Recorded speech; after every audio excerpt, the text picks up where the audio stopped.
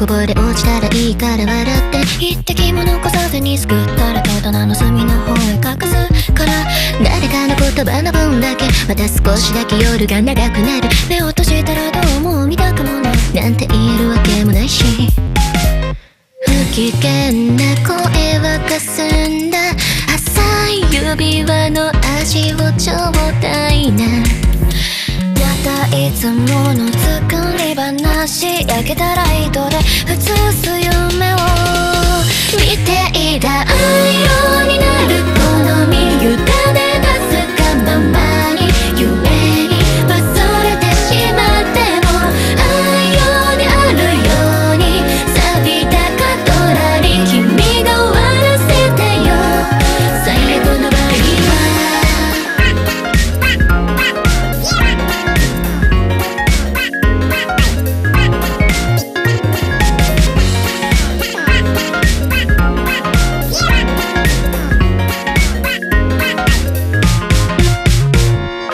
なんでもないこの涙がいらなくなったならもう忘れて、